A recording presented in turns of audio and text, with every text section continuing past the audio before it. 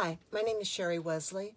I'm a member of the Poughkeepsie branch of AAUW and happy to be part of Black Women's Equal Pay Day awareness this year, 2020.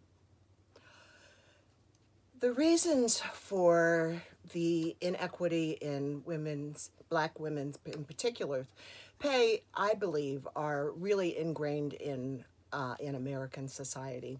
And because of that, I think it will take all of us working across a variety of sectors to bring it into equity.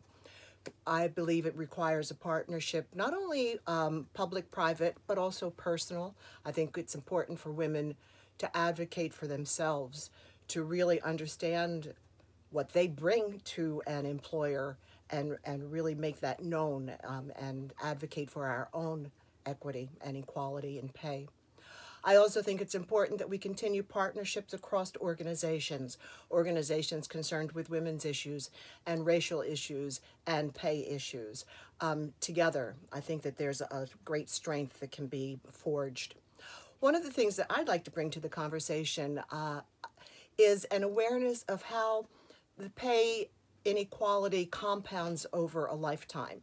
I'm a relatively recent retiree, and as I look around my other retirees, I am really very much aware of the difference it makes when you have enough income early in life that you can start saving, that you can put money away for that 40 years down the road.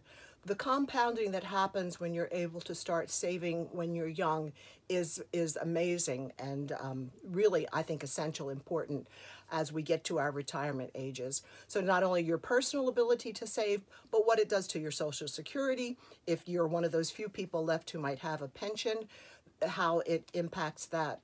So I encourage us to bring that to the conversation as well, that we can really start early addressing the inequity and the pay inequality so that when we get to the later years, we have people who are able to continue to contribute rather than being concerned and in that state.